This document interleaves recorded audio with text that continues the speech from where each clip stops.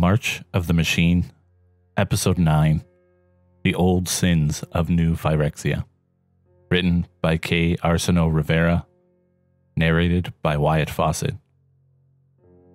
Centuries ago, the angels staved off the oil of unlife on New Capenna. For centuries, the people on New Capenna have been safe from the encroachment of the enemy. They lent this knowledge of the enemy to their sisters on other planes. Thus, the multiverse remained vigilant about the coming threat. It was good. It is no longer enough. Their safeguards have failed.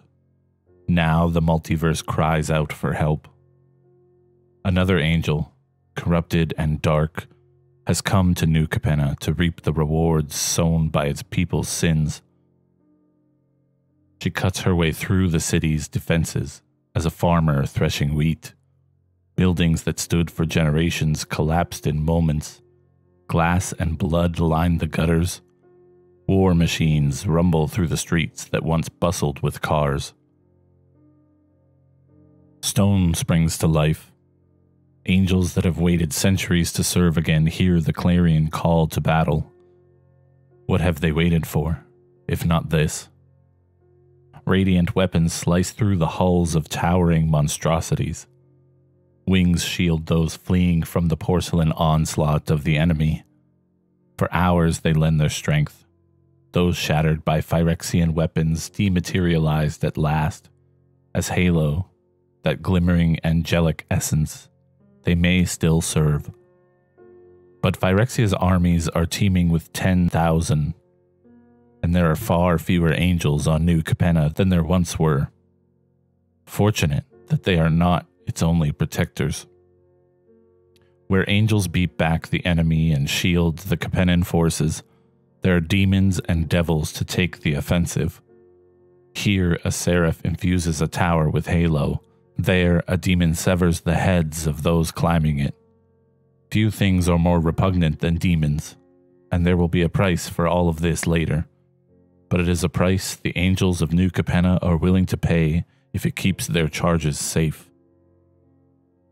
The youngest amongst those angels, Giada, wants to help, but she's too small to join the melee, too newly formed for the battlefront. All she can do is watch from the towers and shout to the others where they're most needed. Despite this, she can't help but feel there's something she's missing. She's certain she'll know it when she sees it. Angels are all about certainty, her older siblings told her. Deeper into the city goes Atraxa, her armies in her wake. The intricate workings of Park Heights do not impede the swing of her scythe. Riveteers slicked with sweat hide in whatever rafters they can find. Their quick hands disassemble the work of their forefathers. Tools used to forge connections are now used to sever them violently in gouts of flame. The corrupted angel does not see them at this work. They are too small, too many, too disparate. They are beneath her notice. In the end, that is her undoing. An explosion rips through the structures of the city. Deep within the structure of the Mezio as she is, she does not notice that it has begun to topple until it is already too late. In the end, it is not the shield of the angels that kills her, nor the machinations of the demons. It is the city itself. The gleaming glass and steel towers of New Capenna collapses atop her. Cut free from its mighty pylons and suspension systems, from their perch the angels watch centuries of mortal work crash into the earth. Giada's essence fizzles with excitement, but it isn't yet right for her to intervene. There's someone she's waiting to hear from. The others waste no time. The defenses of New Capenna must not be confined to the city alone. If the multiverse is to survive, the angels must watch over it and fight against Phyrexia with all they have. Atraxa's death has changed New Phyrexia, and the invasion tree is changing with it. The angels feel it as the mortals might feel the earth trembling beneath their feet.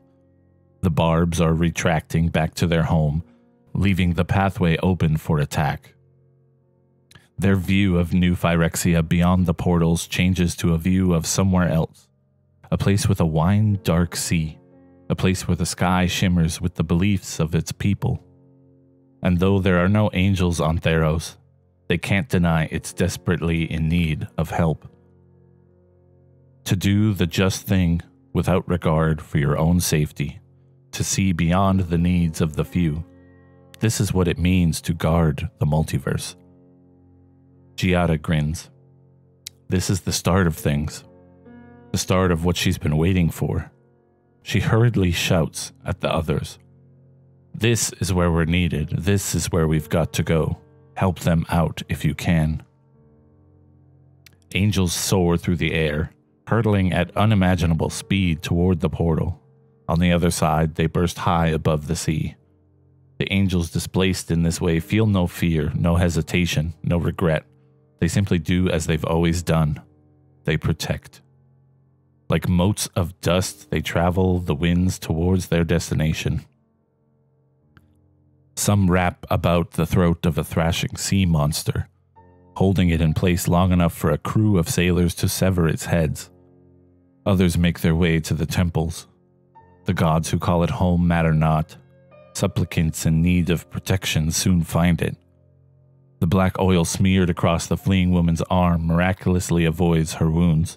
A javelin thrower turns the second before he would have found himself skewered. There is one god who notices their arrival. Bright as the morning sun, the befouled Heliod shines, the ethereal angels threatening to burn within his sight. Yet they venture closer and closer and closer, for clambering up behind him is a woman who needs help as much as she hates asking for it. So distracted is the god that he does not notice Kaya's violet-wreathed form upon his corrupted carapace. When at last she drives a dagger into his throat, well, the angels see to it that the spray of black oil never touches her. As the god fades, the woman lands once more on the temple. Ajani is there to meet her. But what does a god killer have to fear from a mere mortal? Giada's formless heart beats faster. Every step is a step closer to her old friend. Once more the portals of New Capenna shift, this time to myriad planes, some new to the angels, some familiar. All in the desperate throes of a fight they cannot win alone. Good thing they are no longer alone. Charge, Giada shouts. War horns echo throughout New Capenna, and the angels spread where they are needed the most. On the plains where they are worshipped, on the plains where they are hated, on the plains where they are completely unknown, they do what they have always done.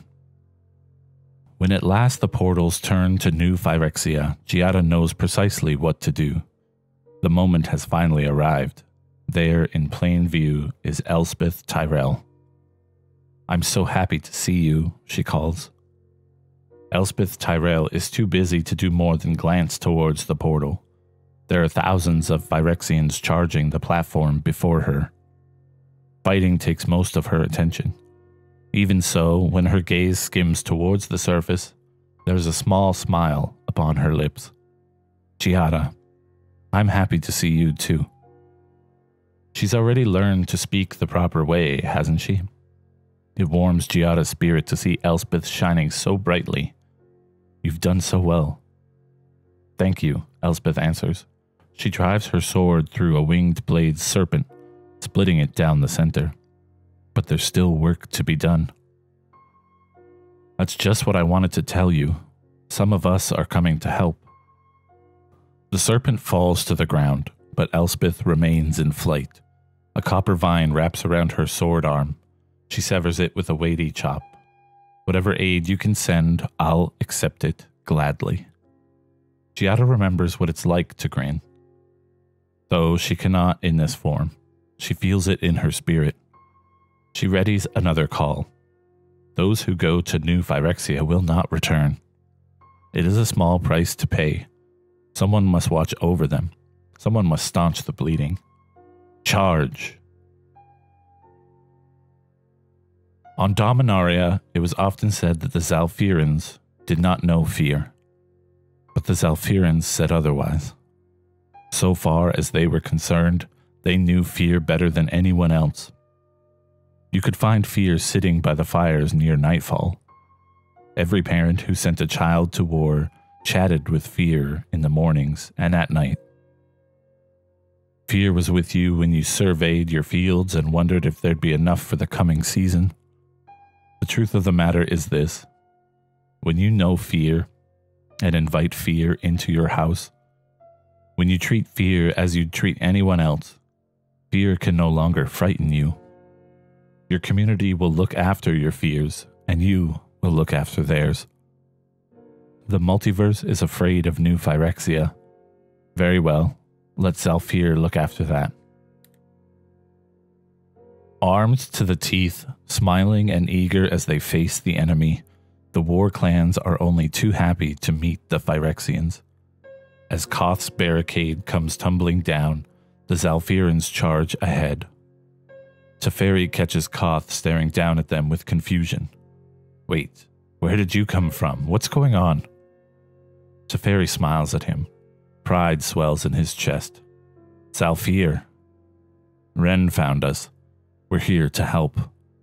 All around them, the ceiling is starting to crumble. The ground is a tremble. Teferi isn't bothered. The two planes are swapping places. New Phyrexia is being flung out into the abyss, and Zalfir is, finally, coming home. She will welcome you and yours if you let her. Koth looks out onto the gathered forces. His expression is hard to read. Determination, relief, and sorrow all carve their marks upon his iron. Then let's make sure Phyrexia never forgets us. Mirrans, make your marks. There aren't many Mirrans left, but those who can fight are only too happy to join the charge. A veil of multicolored light settles over the army's vibrant garments, like the blessing of a distant god. Power prickles along their skin. They know what danger the black oil presents them. They know how to counter it. Lances pierce Phyrexian serpents and nail them to the platform's surface. Hurled stones crush them underfoot. Rains of fire melt the enemy in place. Breath of ice makes them brittle.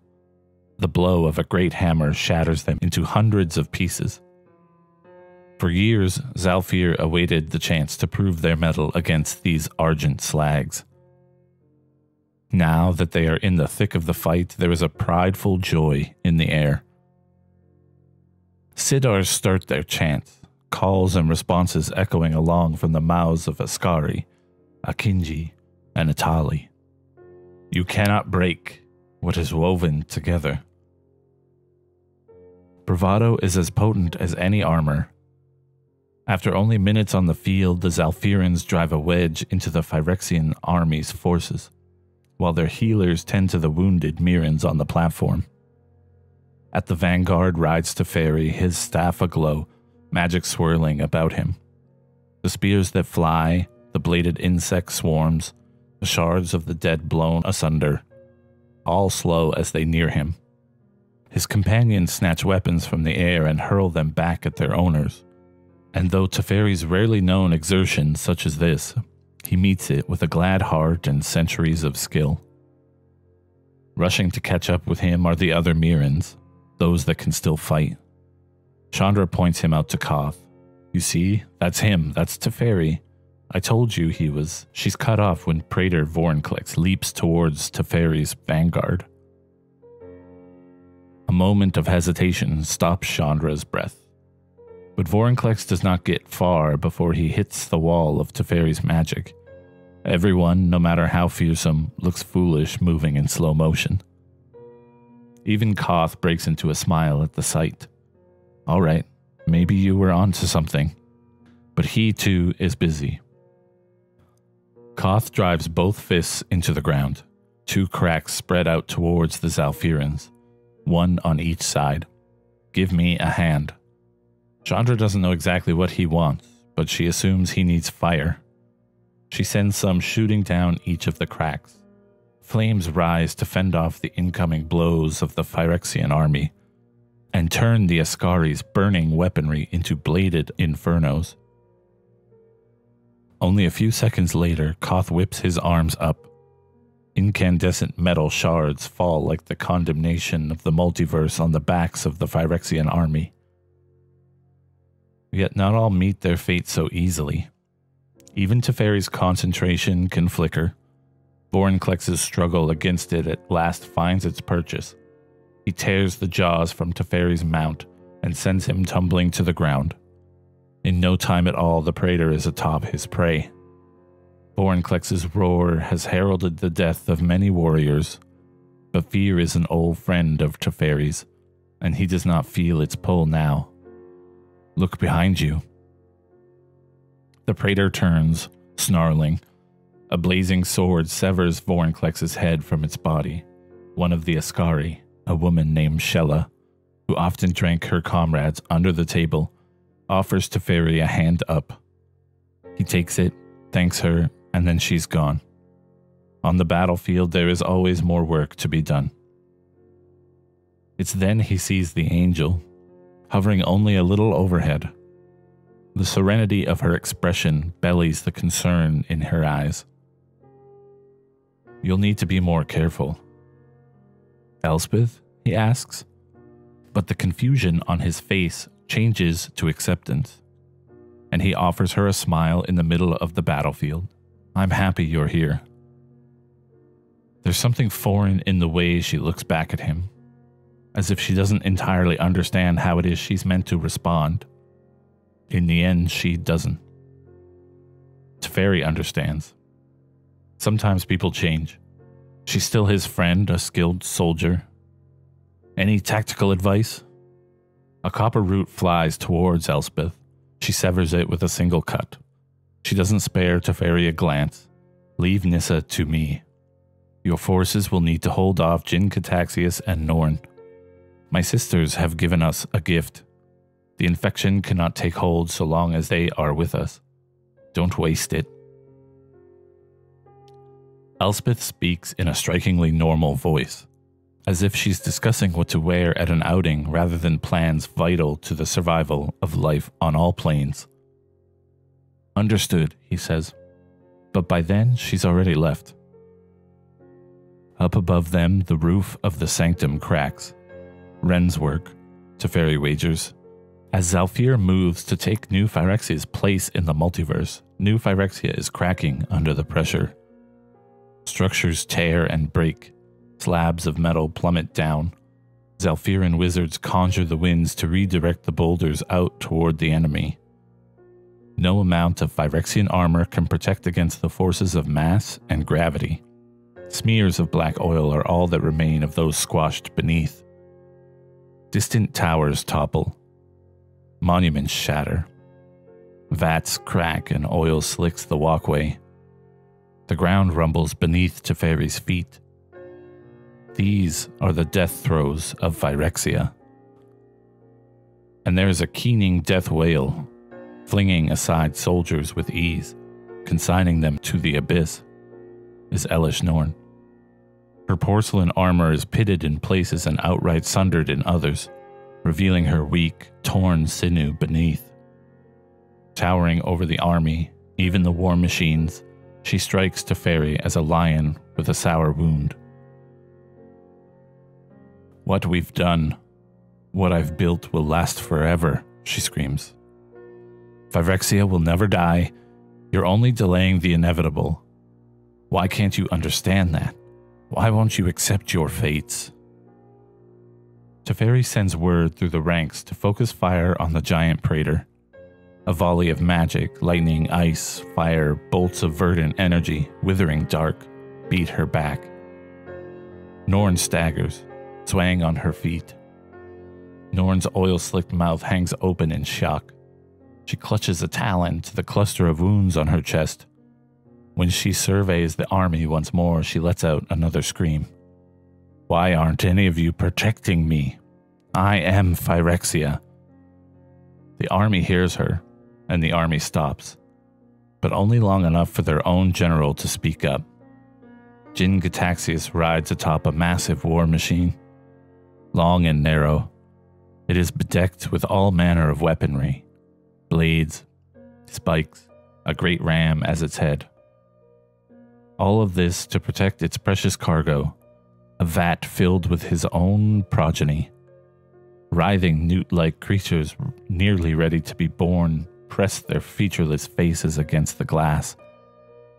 When he speaks, the vat flickers with light. Your ego is a tumor on whatever talent you may have had. New Phyrexia has evolved beyond you, but your scraps may serve some use. To see them turn against one another both surprises and relieves Teferi, as does the familiar boom of a planeswalker's arrival, until he sees a Johnny, badly wounded, joining the fray. You? Jin-Gitaxias sneers. Out of the way, that thing behind you is Phyrexia's true enemy. No, a Johnny booms. Phyrexia stands united, or not at all. Teferi's had no time to decide what to do before Jin-Gitaxias' legions descend on Norn and Ajani. Centurions hack at her armor, pulling off sheets and chunks, as she crushes however many of them she can. It is as if she is being assailed by a massive swarm of beetles, all of whom have sharp teeth and sharper weapons. Ajani rips and slashes at them, first with his axe and then, when it's torn from his grasp, with his claws and his teeth. He cannot stop them all. Let them weaken Norn. Ajani leaps in front of her only to catch a disorienting blast of magic that leaves him on his back. Ropes and nets are cast over him and Zalfiran warriors surge forward with spears. On an instinct he can't name, Teferi shouts, "Wait, take that one alive." Ajani thrashes against his bonds, leaking blood and oil onto the ropes, until another spell freezes him solid. Obediently, the warriors drag the subdued Leonin out of the fight. In the meantime, Jin-Gitaxias has given Norn so much of his attention, he's left himself open. Zalfirans understood the dangers of infighting, as few did. That left them in a unique position to capitalize on the failings of their foes, and save what they could of their friends. While Jin-Gitaxias oversees his army's attack on Elish Norn, Teferi and the vanguard head straight for him. Claws rend through steel and iron, swords and axes cleave skull and sternum. Always the Zalfiran war chants and drums lend them vigor. As Phyrexia dies around them, the Zalfirans are more alive than they've ever been. When the praetor turns to behold the splendor of their valor, he laughs, for he does not know fear. Is this the best you can muster, Organics? He gestures with his claw. Spikes shoot from the flank of his war machine, impaling the beasts who strive to break it. Blood spurts onto the glass as the animals howl. Look around, Teferi calls. It seems to me new Phyrexia is the one getting left behind. Jin-Gitaxias gestures once more. Blades emerge from the joints of the war machine. Another gesture and they begin to spin. Teferi's heart sinks. Many of their mounts aren't going to make it out of this, but it'll be worth it if the rest can survive. There will be time to mourn their old friends later. Teferi ducks the oncoming swing of a centurion. Blades, tendrils, and barbs all slow as he weaves his way through the melee toward the war machine. While Zalfir's prowess is legendary, there is something only he can do. Sucking in a breath, he lays a hand on the flat of the spinning blades. For a precious second, they come to a stop. It is enough. You won't hurt Teferi, a woman shouts. Teferi looks up to see her, one of the war clan's very own, a massive warhammer lifted high over her head as she soars towards Jin-Gitaxias. When she brings it down upon him, the war machine's glass cracks. Foul-smelling liquid gushes out, bathing Teferi in its filth. New clothing will be a small price to pay to see Jin-Gitaxias plummet into his own creation. even smaller when his own creations start eating him. Teferi wipes his face. He looks back toward the invasion tree. Koth is overseeing the portal. Most of them have already crossed over into Zhalfir, but some linger. Koth, Chandra, and Karn all remain. And judging by the jagged edges of the portal, there won't be much time left to return. It's time to call for a retreat. The war clans have done enough here. Teferi signals the drummers. The vital rhythm beneath their feet shifts to something far more dour. Zhalfir knows what this means. For the whole to prosper, the individuals must be kept safe. New Phyrexia is fading, but that doesn't mean the Mirrans have to fade away along with it. So long as they live, they can forge a new home. Clear the path for the Mirrans, come the war leaders shout. Phyrexia does not let them go easily. The Zhalfirans at the front fend off what blows they can while the rear of the army retreats through the portal. With every step back they take, they leave scores of dead Phyrexians behind. There are Zhalfirans, too, among the dead, but they are treated with reverence. There are those among the army whose sole job it is to see the bodies returned home. Fleet-footed Atali who weave between the tangles of the melee clad in bright white. The Zhalfirans part at the sight of their uniforms to allow them through. By the time Teferi makes it back to the platform, nearly everyone has gone ahead.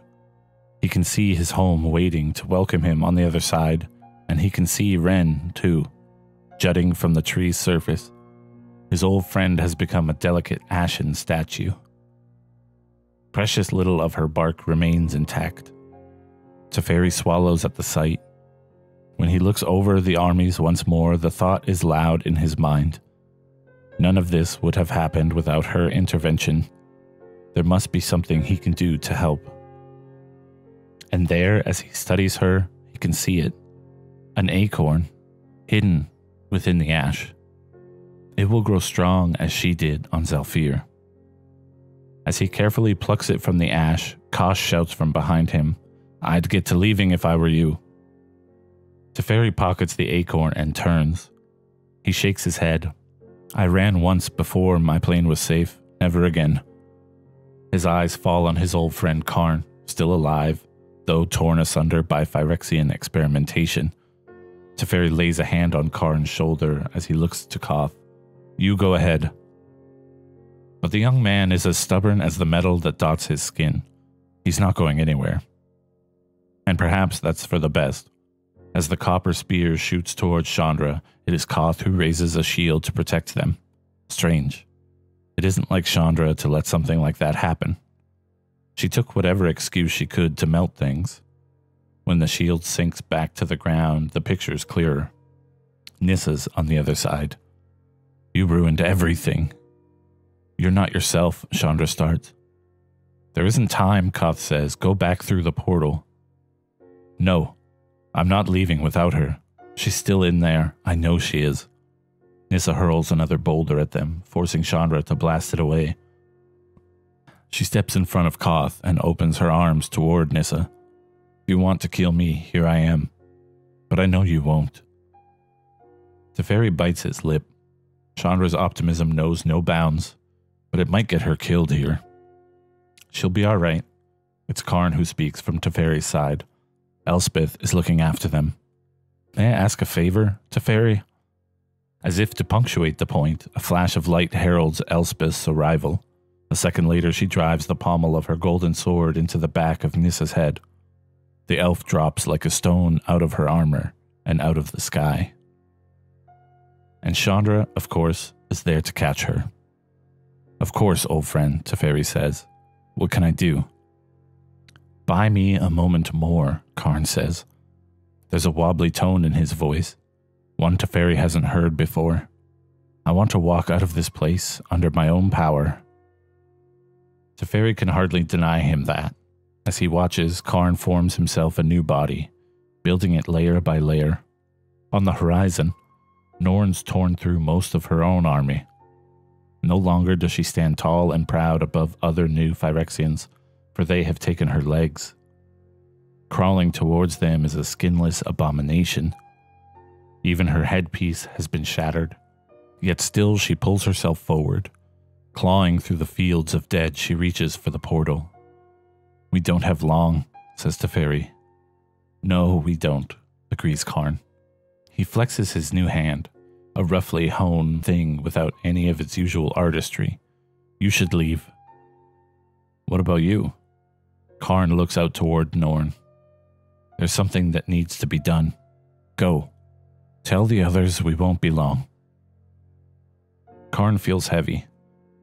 It isn't a new feeling. In the most objective sense, as a golem, he's always been heavier than anything around him. In the subjective one, things often haven't been much better. Since Urza's death, Karn felt heavy every day in one way or another. Some days, the weight of the multiverse paled in comparison to what he felt. And some days, what he feels is the weight of the multiverse. This is one of the latter days. Watching Elishnorn crawl toward the platform, he is more aware than ever the burdens he's chosen to bear. Mirrodin was his creation. Everything that's befallen it is his fault. What began as simple ignorance of his own composition, bringing glistening oil to Mirrodin, evolved into a willful ignorance of his failures. For a long time, he'd consigned this place to oblivion. After Venser gave his life to save Karn's, the best thing to do seemed to be to live it in atonement. Back then, he thought there must be some way to repair Mirrodin, some way to undo all of his mistakes. He understands differently now. Karn glances at Teferi. The mage is aglow with magic, straining to keep the portal open. After centuries of struggle, Teferi had finally righted the wrongs of his youth. It's the same for Elspeth. All that time running away from Phyrexia, all that time trying to find a new home elsewhere. And here she'd only been moments ago resplendent in the righteousness of her new path. You can't run away from your mistakes. You have to fix them. That starts with confronting your wrongs. Karn steps forward. In the dilation of Teferi's time bubble, Norn's screeching is a booming bray of an unseen war horn. What's left of her is pitiable and small. If he leaves now, she may well die from her injuries, but he can't be sure that she will. And if Norn lives, then so does her ambition. Many years ago, Karn vowed never to bring harm to the living. He had seen the horrors of war and wanted no part of them. The first Phyrexian invasion changed that, but those decisions never sat well in his core. What right did he have to end the life of another? He whose life was so artificial. He hated it. He always hated it. Whenever possible, he's tried to find other solutions. There are no other solutions to an evil as pernicious as this. To save the lives of many, it must be exterminated completely. How heavy this knowledge is. Karn lays a hand on what remains of Norn's head. To assemble something is a delight, a puzzle that pleases him in a way few things do. The interplay of connected gears and axles is as exquisite to him as any song. Music, he's found, is quite like building a machine. Every piece of an orchestra must function in respect to and in tandem with its fellows. A conductor oversees the process, much as an engineer oversees his creation. In music and in creation, there is unity. In destruction, there can be only solitude. He hates it. As his magic works on Norn's body, tearing porcelain from wire, he is filled with an animal revulsion. He wants to look away. He wants to stop. Violence, even in service of the greater good, should never be easily wrought. He forces himself to look, to watch the metal disintegrate. He burns the sight of Norn's corpse in his memory. He could have asked Teferi. He could have asked Koth. Certainly he could have asked Elspeth, but he is tired of others fixing his problems for him, and asking them to do it would be the same as killing her himself in the end. This is the smallest way he can take responsibility. When it is done, when Elish Norn is a red smear against the white platform, Karn walks to the gate. Teferi relents, and time resumes. Concerns shadow his expression when he sees the carnage. "Let's go," Karn says. It is another weight to bear, another heaviness upon him, but it's the first step toward a lighter future. Zhalfir welcomes him. March of the Machine, Episode 9, The Old Sins of New Phyrexia. Written by K. Arsenault Rivera and narrated by me, Wyatt Fossett. Thank you guys so much for listening to this episode. Would absolutely appreciate it if you could like these videos, maybe even share the playlist to your friends. I'm working on a few things to help bring this to an audio-only format, but for now we're getting a lot of love and conversation on YouTube, so I really appreciate it, and I can't thank you guys enough for giving me some of your time and effort. I hope all of you have a great week and are doing fantastic, and even if you're not, I hope you have the wherewithal to look forward to the future and understand that both good and bad, everything will pass, and you will be okay. You can do this, and I believe in you, and I hope you get the love that you deserve. And I'll catch you on the next plane.